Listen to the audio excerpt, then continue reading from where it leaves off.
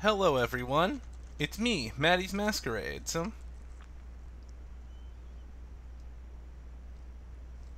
And now for something completely different. I'm not playing a game tonight.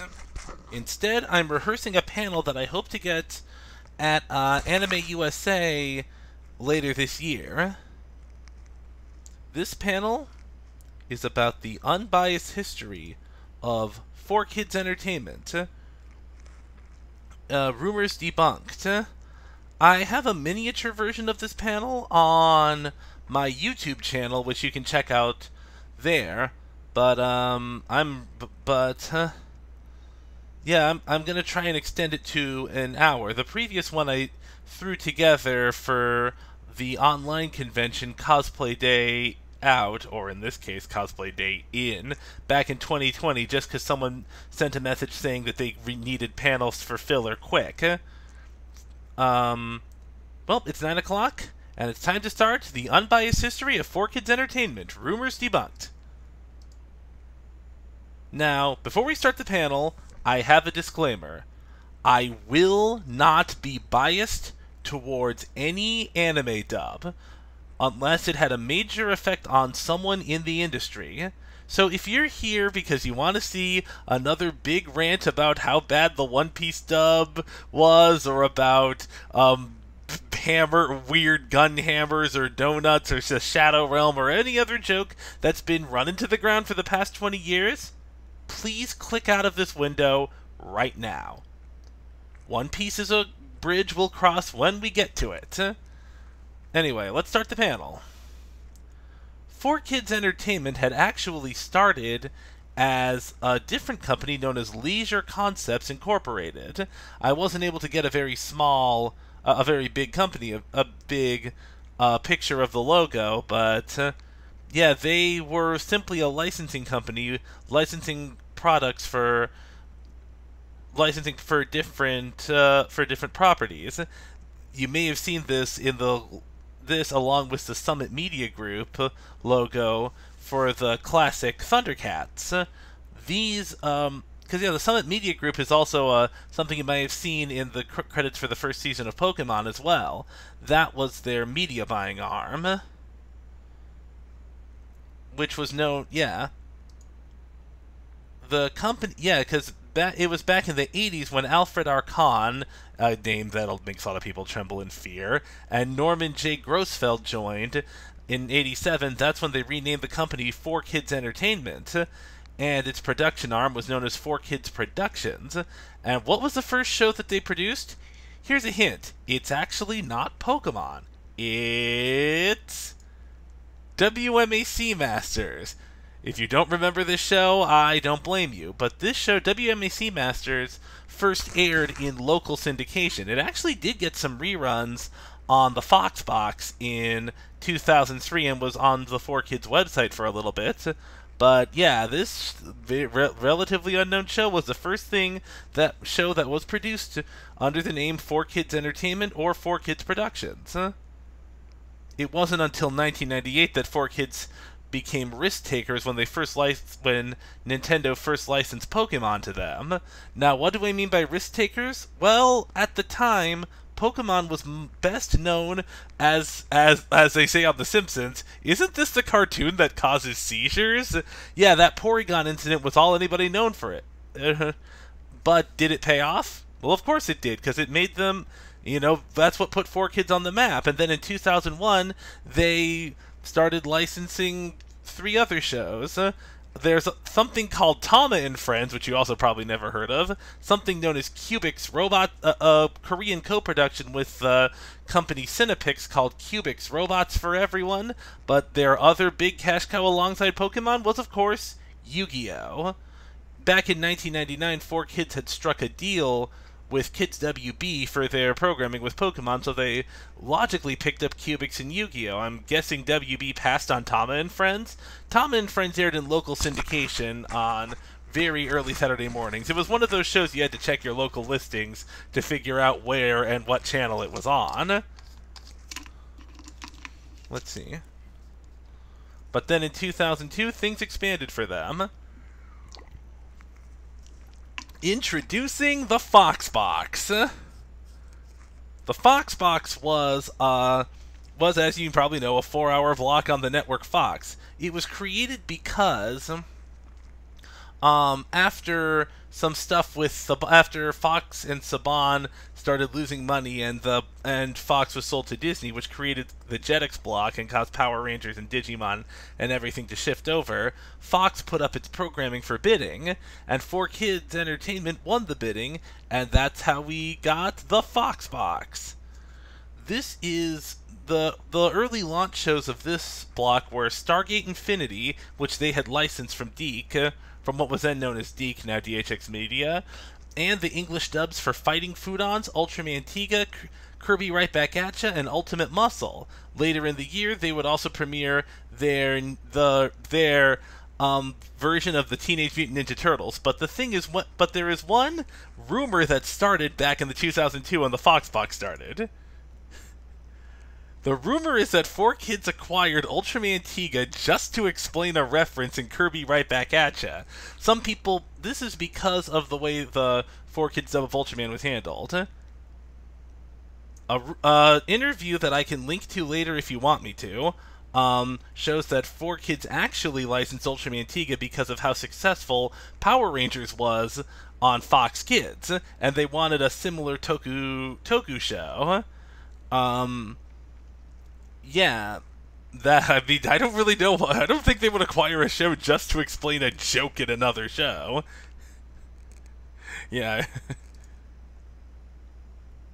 Alright, so, yeah, so the 2003 season of the... Yeah, they also acquired the Cramp Twins on the same week as Ninja Turtles, and something called Pirate Island, as well as some Australian adventure show called Pirate Islands, and the Back to the Future cartoon. Then in 2003, they also they dubbed Shaman King and Sonic X. Sonic X being the thing that would remain on their block until until it completely died. And something called Funky Cops from a French company that sort of died as soon as it started. But they had also announced a different show called Winx Club, as well as something that would premiere later called Magical Do-Re-Mi. They were in talks with Toei to get Magical Do-Re-Mi, and that's going to link to the upcoming quote-unquote elephant in the room, because they wanted to diversify the Fox Box with that and what was then called Hollywood Mew Mew, also known as Tokyo Mew Mew. And being part of Nintendo's arm, Nintendo licensed F-Zero GP Legend over to them. That didn't last too long either, but I'm sure people remember have seen the Falcon Punch clip about it. But yep, here we go. It's the elephant in the room. I'm sure the thing that most people who are watching this probably came to talk about, One Piece. Now, here's rumor number 2. That some people believe that 4Kids just kind of blindly picked One Piece when they licensed it, not even knowing about its content, and that they only acquired it between its art style and its popularity in Japan, not even really caring to view it, and just blindly picking at it due to that. That's half right and half wrong. It's the right part of that 4Kids didn't really do much research and didn't view it first, but acquiring it wasn't exactly their idea. They never wanted it at first. Toei Animation. They're the reason 4Kids decided to dub One Piece. By basically badgering 4Kids into doing so. They weren't acting on their own. As I mentioned before, when it came to Toei, they produced their own second season of Ultimate Muscle because Ultimate Muscle was so much more popular in the US. TV Tropes term Germans love David Hasselhoff, and of course, as I said before, they wanted Magical Do-Re-Mi, or Majo Do-Re-Mi as they called it in Japan, because they wanted to attempt to diversify the Fox Box to appeal to girls just as much as boys. But as they were making these deals, Toei was just begging and badgering them to license One Piece. The only reason that Toei wanted 4Kids to have One Piece, because you may have heard that Funimation was in the bidding for it at first, there were two reasonings behind that. One, Toei wanted to get One Piece on American television as quickly as possible. 4Kids had an entire 4-hour block on a broadcast network, and Funimation just had this side network, the Funimation channel, that barely anybody got, and even my own grandmothers who had Nicktoons and what was then called Toon Disney, they didn't have Funimation channel at all. It was barely registering a blip on anything, while the Fox box was being on literally everywhere with a TV. So that's why Toei decided to beg 4Kids to take One Piece and just ignored Funimation. Of course, another reason about that is that when Funimation was looking to license One Piece, they made a test pilot that Toei didn't like because Eric Vale did the voice of Luffy. One of Toei's rules was that a woman must voice Luffy. So yes, then there we go with my next point. Every edit in One Piece was approved by Toei. That weird-looking hammer gun, approved by Toei. Skipping all those episodes of the Little Garden arc, approved by Toei. Like turning Laboon into an iceberg, approved by Toei. Poison suction cups, it's sucking me in like a big toilet. I guess that makes you desert doo-doo. Yes, approved. You get the picture. Anyway, so yeah. But anyway, 4Kids, when 4Kids realized just how much they'd have to edit in order to get One Piece to fit on a Saturday morning block, they realized they were in over their heads. But at this point, the ink was already dry on the contract. To simply stop dubbing it, they would end up losing a lot more money, and they'd end up owing a huge termination fee to Toei. So 4Kids kind of purposely made a mess out of One Piece, intending for it to fail, just so they could finally be like, oh well, your One Piece wasn't successful. You can have the license back, Toei. All edits were which leads to our next one. There's a rumor going around that Studio Pierrot wasn't happy with the way 4Kids handled Mew Mew Power or Tokyo Mew Mew, which is why they couldn't dub the second half. And then, like I said before, Studio Pierrot would have to have approved every edit that was made. Changing the setting to America? Approved by Studio Pierrot. I don't need. Do I need to go through this like that again? Yeah, I'm starting to sound too condescending. But anyway. According to Hika Yagami, the reason they were unable to dub the second half is because their toy deal with Bandai fell through.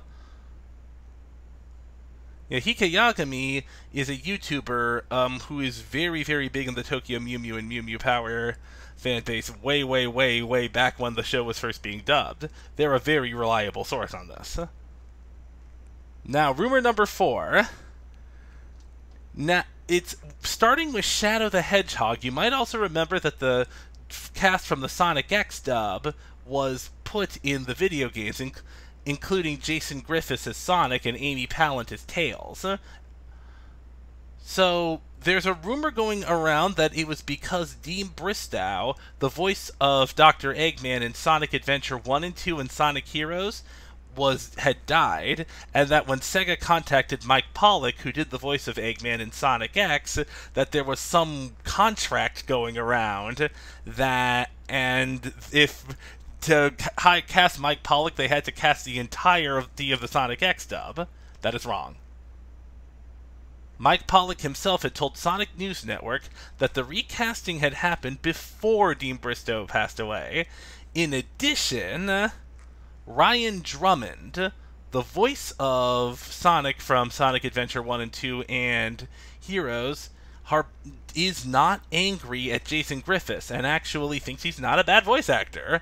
The only reason he was ever upset in the first place is because the decision was fully made without informing him at all. And also, 4Kids didn't even make the decision. Sega of Japan made the decision. Not even Sega, not Sega of US. Sega of Japan made the decision to use the Sonic X cast in the Shadow the Hedgehog and the games that followed. So anyway, around 2004, 4Kids decided to respond to the backlash by releasing some uncut DVDs of Yu-Gi-Oh! And Shaman King. These DVDs contained new dubs with no paint edits and dialogue that much more closely matched that of the Japanese version, with the exception being some of the names like Joey, Taya, and Tristan were kept. Which, although a part of me wonders what if Konami had to say in that, or what, given the names of the decks. Konami might have forced them to do that just for consistency with the card game. So yeah. There's a rumor going around that 4Kids uncut DVDs were canceled due to legal issues with Funimation, their distributor Funimation. However, that isn't true.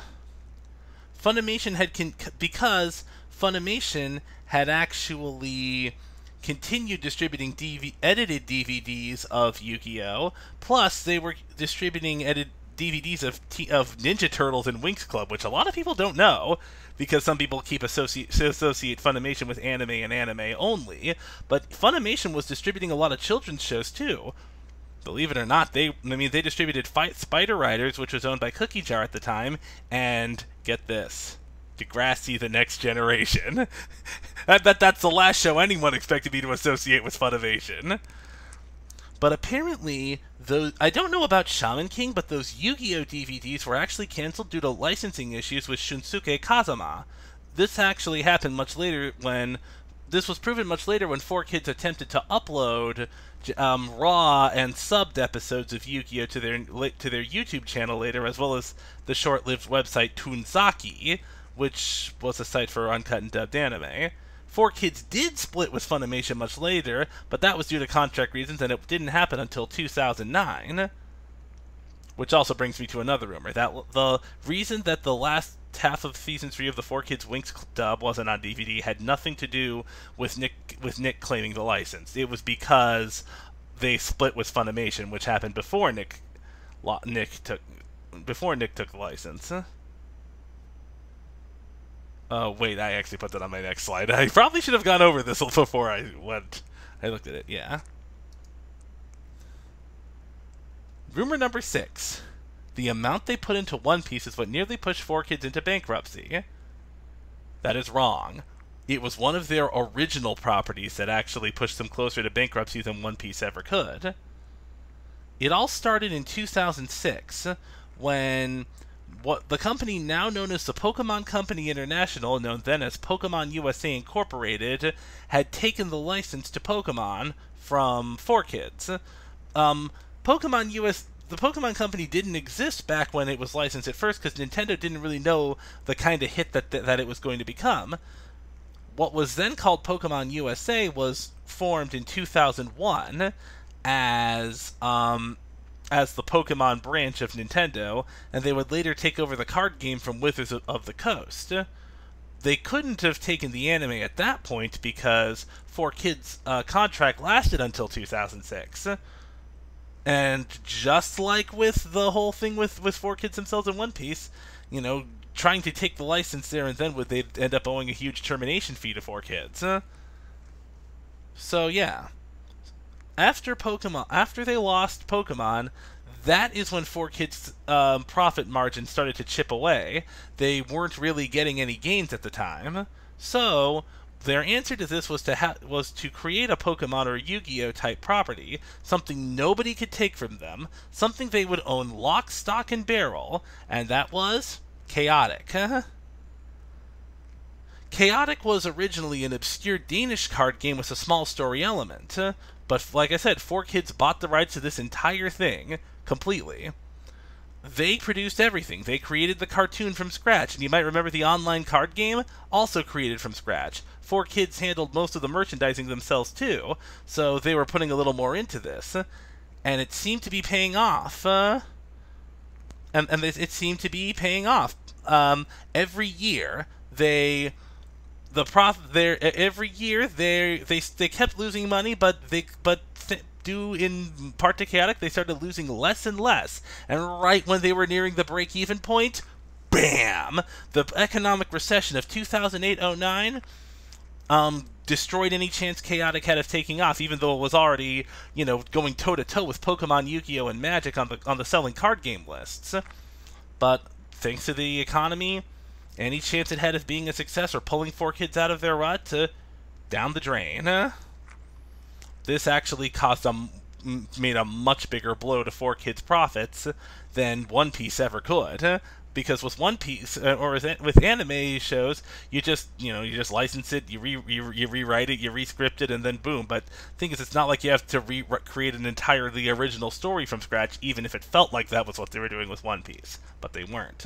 Chaotic, they made the whole thing from scratch. They paid for all the animation, they paid for all the storyboards, everything of Chaotic came from their own pockets. And that's what put them in a bigger rut. Also, there's another small rumor going around that 4Kids tried to sue the creators over profits. This one's not as well known. It's really only well known in the Chaotic fan base and not 4Kids itself. I literally have, again, it was the recession. I remember following the threads on Toonzone, also known as Anime Superhero. Yeah, I was the user Donkey Kong Song. Back then I had an avatar of the Siki Boogie Duke Bomb from Demented Cartoon Movie, and now I have a Nedna from Simpsons avatar. That was me. I was following those threads, and somewhere in those threads you'll see everything about the recession and everything about Chaotic that came before. I literally have no idea where this stupid rumor came from anyway. Alright. So then, come 2010, 4Kids decided to lean on anime again, since that's what made them so popular in the first place. They acquired the rights to Dragon Ball Z Kai, which was airing on Nicktoons at the time, and they reformed, even though it was still mostly reruns, they formatted the CW4Kids block that they had bought earlier, I should have probably mentioned that, to Toonsai! And, now let's see, so, in addition, 4Kids seemed to be about to pull themselves out of their rut. They had so many new shows ready to come. Like, they had reacquired Magi Nation from Cookie Jar, which previously aired on Kids WB, but had a big production break with a late Season 2. Dragon Ball Z Kai was already airing, and they were going to air Season 2 of that. I probably should have added the Blue Piccolo rumor thing to this, too. They had a new distributor in A&E Home Video, which was going to release the Yu-Gi-Oh! 3D movie Bonds Beyond Time, and they had some Extraordinary Adventures of Jules Verne cartoon, which was also done by Rainbow, the same people who did Winx Club and Hunting Secrets and Seekers, and also later Regal Academy and 44 Cats, but that's neither here nor there. They had also acquired the broadcast rights to Monsuno, which you might remember from Nicktoons, and Blue Dragon, that had aired on Cartoon Network very, very briefly, but most of the dub did not air at all. So, with everything, things were looking bright for 4Kids once again. With all these licensing deals in place, it felt like maybe they'd pull themselves out of their rut. Wrong. Then came another blow. 4Kids got sued by TV Tokyo and Nihon Ad Systems for allegedly hiding some of the money that and the profits they had made from Yu-Gi-Oh! And then most of those companies I just mentioned, Funimation, Cookie Jar, Viz, Rainbow, and I forgot who was in charge of Monsuno, all of them left. Yeah, Yu-Gi-Oh! Was going to be on Nicktoons earlier for that reason, but Nick dropped out too. Everything was all of their business deals were gone because they didn't want anything to do with 4Kids during this lawsuit. So, and the thing is, 4Kids couldn't do anything in response at the time. They had to continue dubbing 5Ds and then Zexal, because if they weren't doing that, that would basically be an admission of guilt. But So they were able to get Zexal along with Tai Chi Chasers, because whichever company, I don't remember who was in charge of this one, but they apparently did trust 4Kids enough where it couldn't back out of the contract. So what happened during the case? Well, 4Kids won by default. Bang Zoom Studios had actually started working on a dub of Yu-Gi-Oh! Zexal behind their back because TV Tokyo and Nihon Ad Systems were confident that 4Kids was going to lose the case. Boy, were they wrong. Because of this, they literally handed 4Kids the case on a silver platter. Their dub, you may have heard of it, had Vic Mignogna as Shark and Johnny Young Bosch as Yuma. You can find a couple clips of it online, and apparently 26 full episodes were complete, but it'll never see the light of day because of this lawsuit. So, but like I said, 4Kids, with all their business practices gone, what's left to do? Liquidate. They ended up selling their TV block on the CW to Saban Brands, who later reformatted it into the Vortex. The rights to Yu-Gi-Oh! Were sold to Konami, which formed the subsidiary 4K Media Inc., now known as Konami Cross Media New York. That's what the production studio for 4Kids used to be, is now. And so, yeah, Saban also at the time had bought the rights to Cubix, which might still remain with them now that they themselves have been bought by Hasbro, along with the broadcast rights to Dragon Ball Z Kai and whatever rights were left to Sonic X. So 4Kids rebranded once again as 4 Licensing Corporation, and they've basically exited the TV business completely. And now they're just, licensing products again. That's pretty much all they do now. And here's all the sources that I've mentioned before.